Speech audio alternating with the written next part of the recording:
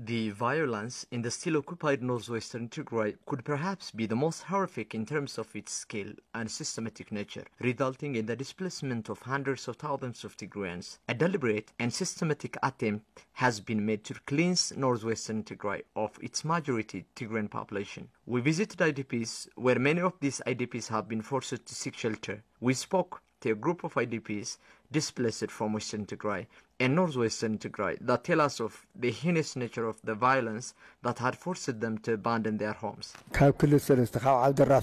I used to live in Abdurrafi in the Amhara region of Ethiopia until mid-November of 2020. Few days later, I was displaced by the Amhara militants to Humora, Western Tigray.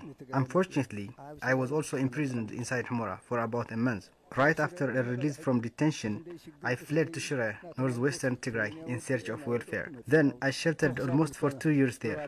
However, now Shire is also under the enemy forces right after weeks of non-stop bombardments. That's why we are forced to be displaced for the second time, leaving all what we had. Our journey was tiresome.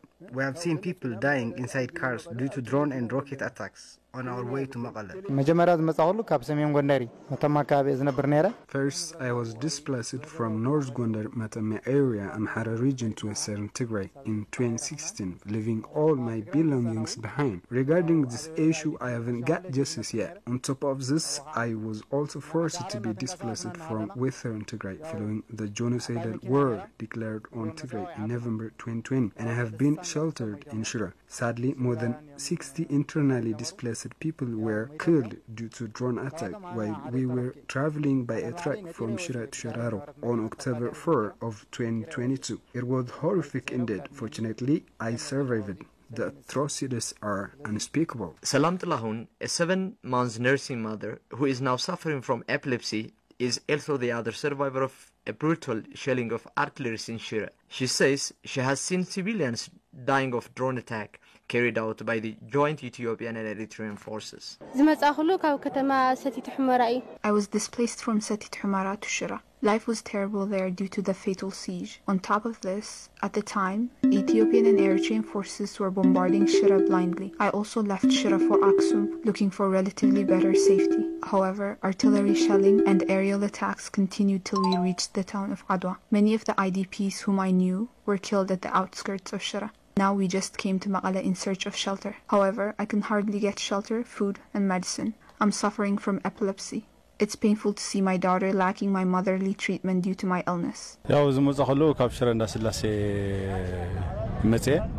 am from Shire. Many of our neighbors have been killed due to rocket attack. Many pregnant mothers were giving birth along streets. 15 civilians have also been killed in Beles, a small town in between Shire and Axum, due to drone attack. The attack mainly targeted the elderly, children and women, not the military installations. Recently, we are also hearing that Eritrean forces are looting warehouses and abducting our belongings to Eritrea as they used to. It's shocking and annoying. Araya and Tigray, both IDPs from Western Tigray, have also expressed their frustration regarding the humanitarian strife in Tigray as follows. Even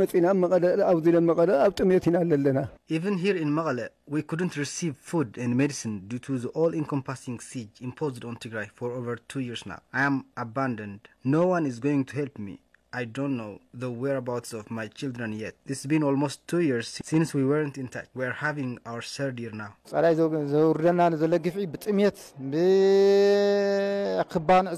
We're about to perish as a society due to lack of medicine and food. The siege mass in now. We deserve shelter and food. We want a swift action. We want the all-encompassing siege be lifted so soon with practical evidences. Days have already gone since a truce was reached with no concrete measures yet. We need the Ethiopian government and the aid delivering organizations walk the talk. The number of IDPs in Tigray is increasing at an alarming rate as civilians stream from cities occupied by the Ethiopian and Eritrean forces in fear of fresh atrocities.